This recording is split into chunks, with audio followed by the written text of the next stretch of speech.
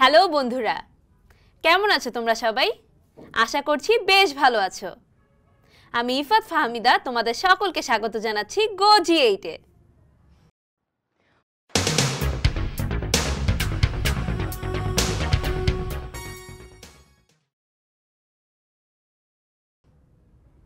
বন্ধুরা, আজকে আমরা আলোচনা করব একাদশ দ্বাদশ শ্রেণীর আইসিটি বিষয়ের তৃতীয় অধ্যায় অর্থাৎ সংখ্যা পদ্ধতির ধারণা ও ডিজিটাল ডিভাইসের নবম অংশ নিয়ে।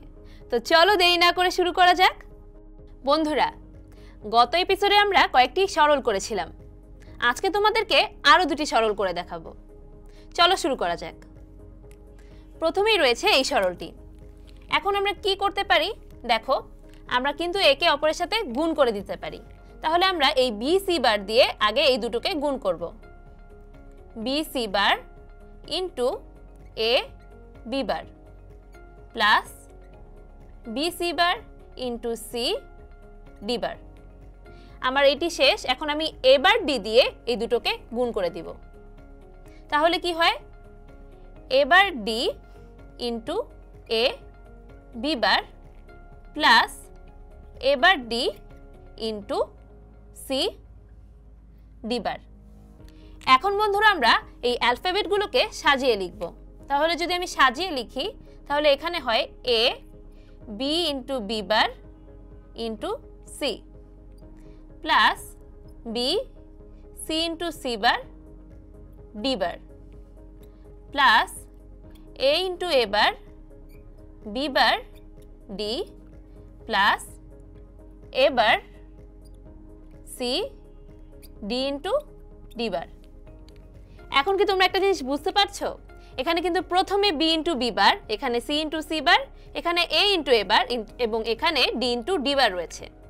এখন আমরা আগে যেই উপপাদ্যগুলো পড়েছি সেই উপপাদ্য অনুসারে এ into A bar equals to 0। তাহলে দেখো আমরা এখানে প্রত্যেকটি জায়গায় কিন্তু 0 পেয়ে যাচ্ছি।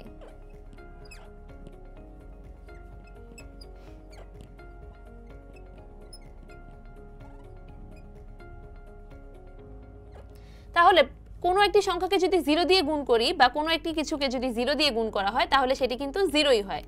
তাহলে দেখো এখানেও 0, এখানেও 0, এখানেও 0 এবং সর্বশেষেও 0। আর 0কে যোগ করলে 0ই পাবো। এটি হচ্ছে আমাদের উত্তর। চলো এখন আমরা এই অঙ্কটি দেখে আসি। তাহলে এই ক্ষেত্রে কি হবে? এই প্রসেসটি তোমাদের একটু মাথায় রাখতে হবে। তোমরা লক্ষ্য রাখবে যে যখন দেখবে যে 4টি এবিসি আছে এবং যথাক্রমে সি বার বি বার এ বার এভাবে কোনো একটির উপর বার দেওয়া, সেই ক্ষেত্রে আমরা এবিসির সাথে আরও দুটি এবিসি যোগ করে নিব। যেহেতু আমরা জানি যে এ প্লাস এ ইকুয়াল টু এ, তাহলে আমি যদি ABC plus ABC plus ABC লিখি তাও কিন্তু এবিসিই পাবো। চলো করি। A B C bar plus A B bar C plus A bar B C plus ABC ABC ABC. এখন প্রত্যেকটি এবিসিকে এক একটি A B C bar plus ABC A B bar C plus ABC plus A bar B C plus ABC, এভাবে আমরা সাজিয়ে লিখব। এখন দেখো তো এখান থেকে কি কমন নেওয়া যায়।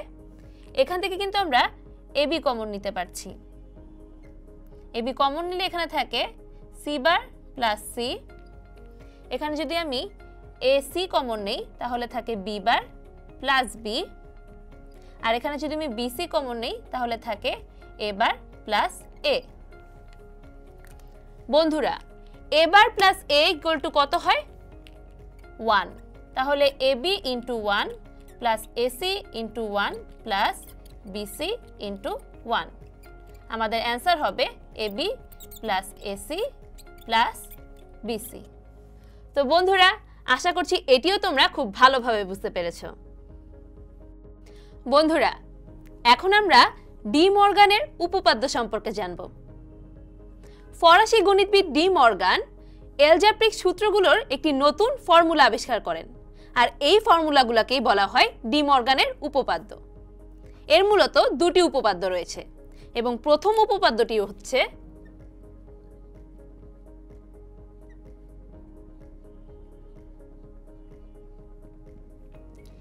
a plus B bar equal to A bar dot B বার। অর্থাৎ যদি কোনো দুটি চলকের যৌক্তিক যোগের বিপরীত ক্রিয়াকে আমরা সেই দুটি চলকের বিপরীত ক্রিয়ার যৌক্তিক গুণ দ্বারা করে থাকি তাহলে তা সমান হবে। এখন এটি যদি তিনটি চলকের ক্ষেত্রে হয় তাহলে কি হবে? তাহলে a plus B plus C whole bar equal to A bar dot B bar dot C বার। এখন আমরা দ্বিতীয় উপপাদ্যটি দেখব।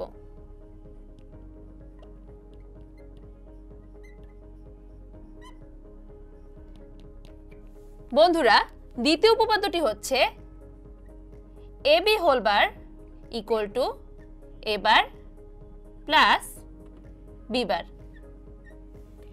এর মানে হচ্ছে যে দুটি চলকের যৌক্তিক গুণের বিপরীত ক্রিয়া এর দুটি চলকের বিপরীত ক্রিয়ার যৌক্তিক যোগের সমান হয়ে থাকে। এখন আমরা যদি তিনটি চলকের ক্ষেত্রে করি তাহলে A B C whole bar equal to A bar plus B bar plus C বার। তো বন্ধুরা, এই দুটি হচ্ছে মূলত ডি মর্গানের দুইটি উপপাদ্য। বন্ধুরা, এই যে আমরা ডি মর্গানের প্রথম এবং দ্বিতীয় উপপাদ্য দেখলাম, চলো তা আমরা প্রমাণ করে আসি। এই যে তোমরা একটি চার্ট দেখতে পাচ্ছ, এটি হচ্ছে মূলত একটি সত্যক সারণী। এখন তোমরা যদি বাইনারি সংখ্যা জেনে থাকো তাহলে 0 0 মানে হচ্ছে 0, 0 1 মানে হচ্ছে 1, 1 0 মানে হচ্ছে 2 এবং 1 1 মানে হচ্ছে 3। অর্থাৎ ডেসিমালের 0 1 2 3, বাইনারিতে হচ্ছে 0 0 0 1 1 0 এবং 1 1। এখন দেখো a এবং b এই দুটি চলক রয়েছে। এখন a বার হলে কি হবে? এই যে আমরা 0 0 1 1 পাচ্ছি তার উল্টোই কিন্তু হবে a বার, অর্থাৎ 0 এর জায়গায় 1 এবং 1 এর জায়গায় 0। ঠিক সেম ভাবে b বারের জন্য এই যে 0 এর জায়গায় 1 1 0 1 0।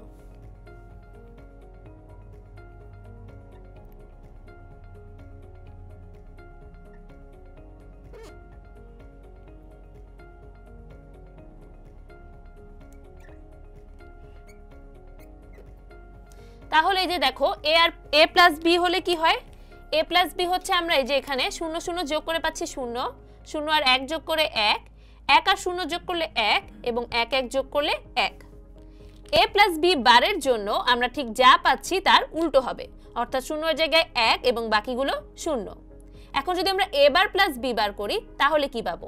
তাহলে দেখো 1 আর 1 যোগ করলে 1, 1 আর 0 যোগ করলে 1, 0 আর 1 যোগ করলে হচ্ছে 1 আর 0 আর 0 যোগ করলে হচ্ছে 0। আর এখন যদি a ডট b হয় তাহলে 0 * 0 0, 0 * 1 0, 1 * 0 0 আর 1 * 1 মানে হচ্ছে 1। আর ঠিক সেম ভাবেই a ডট b এর উল্টোই হবে a ডট b বার, অর্থাৎ 1 1 1 0। আর a dot b bar dot b বার কি হবে? a বার ডট b বার হবে 1 * 1 1, 1 * 0 0, 0 * 1 0, 0 * 0 0। তো বন্ধুরা, এখন যদি আমরা ডি মর্গানের উপপাদ্য দেখি, প্রথম উপপাদ্যতে রয়েছে a প্লাস b হোল বার। তাহলে দেখো a প্লাস b হোল বার, আর এখানে রয়েছে a বার ডট b বার। এখন a বার ডট b বার এই দুটি কিন্তু সেম, অর্থাৎ 1 0 0 0 এবং এখানেও 1 0 0 0। তাহলে আমাদের দুই পাশ সমান হয়েছে। আমরা বলতে পারি a plus b whole bar equal to a bar dot b বার। ঠিক একইভাবে যদি তোমরা দ্বিতীয় উপপাদ্যটি লক্ষ্য করো যে ab whole bar equal to a bar plus b বার, তাহলে এখানে আমরা যদি দেখি ab হোল বার এখানে 1 1 1 0 আর a বার প্লাস b বার 1 1 1 0, অর্থাৎ এরও কিন্তু লেফট হ্যান্ড সাইড এবং রাইট হ্যান্ড সাইড সমান হয়েছে। তাই আমরা বলতে পারি ab whole bar equal to a bar plus b বার। বন্ধুরা, আমি তো তোমাদেরকে দুইটি চলকের জন্য ডি মর্গানের উপপাদ্য প্রমাণ করে দেখিয়েছি। এবার তোমরা নিজেরা তিনটি চলকের জন্য ডি মর্গানের উপপাদ্য প্রমাণ করে দেখতে পারো। তো আশা করছি তোমরা খুব ভালোভাবেই বুঝতে পেরেছো। বন্ধুরা, এতক্ষণ তো তোমরা ডি মর্গানের উপপাদ্য সম্পর্কে জানলে। চলো আমরা কিছু সরল করে আসি, যেখানে ডি মর্গানেরও ইউজ হবে, আবার আমরা এক্সঅর এবং এক্স নর সম্পর্কেও জানব। বন্ধুরা, এক্সঅর এবং এক্স নরের দুটি ফর্মুলা রয়েছে। এক্সঅর এর ফর্মুলাটা হচ্ছে এ এক্সঅর B equal to A bar B plus A B bar, R x নরের ফর্মুলাটা হচ্ছে এ এক্স নর B equal to A bar B bar plus A B. তো চলো প্রথমে আমরা এই সরলটি করি। এখানের মধ্যে আমরা কি কমন নিতে পারি? এ বার বি বার সি আর এ বার বি সি সি বার, এই দুটোর মধ্যে থেকে আমরা এ বার কমন নিতে পারি। তাহলে আমাদের এখানে থাকে বি বার সি প্লাস বি সি বার। আবার এখান থেকে দেখো আমরা এ কমন নিতে পারি, তাহলে থাকে বি বার সি বার প্লাস বিসি। এখন এই যে বি বার সি প্লাস বি সি বার, এটি দেখো এক্সঅর এর ফর্মুলা। তাহলে আমরা এখানে বলতে পারি বি এক্সঅর সি প্লাস এখানের মধ্যে এটি হচ্ছে এক্স নর এর ফর্মুলা। তাহলে আমরা বলতে পারি বি এক্স নর সি। এখন এই বি এক্সঅর সি কে আমরা এম দ্বারা প্রতিস্থাপন করব।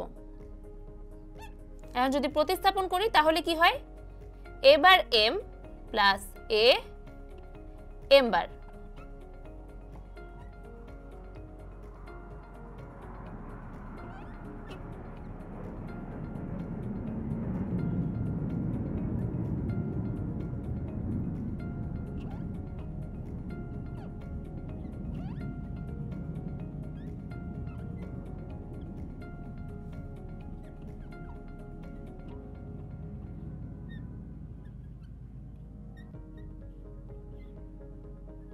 তো এখন লক্ষ্য করো, এই যে এ বার এম প্লাস এ এম বার, এটি কিন্তু আবার এক্সঅর এর ফর্মুলাতে যাচ্ছে।